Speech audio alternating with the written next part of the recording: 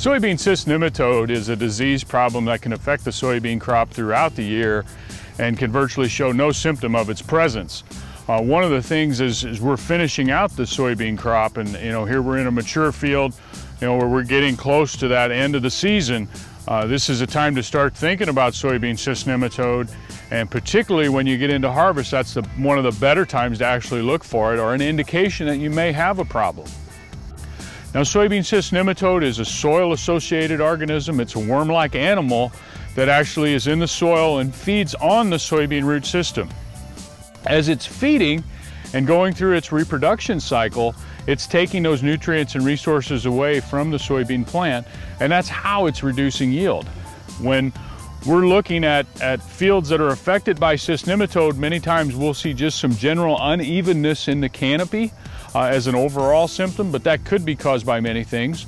But one of the big things we'll see is that typically in Nebraska, where we'll have a corn-soybean crop rotation, our corn yields will be fine or going up, and our soybean yields will be really staying flat or even dropping in many cases.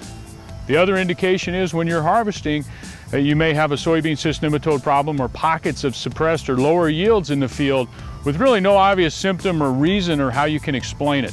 So if you're having any indication that you've had a soybean cyst nematode problem or any of these things that you cannot really explain the yield reduction, I want to encourage you to take a cyst nematode sample. That's an easy soil sample that can be taken and then submit it to the University of Nebraska, where some of your soybean checkoff dollars are going to support that cyst nematode sampling program. As we go forward as well, the other options can be commercial labs that will process those. Once you get those results back and find out if you have cyst nematode in the field or not, then you can take the appropriate steps to manage it.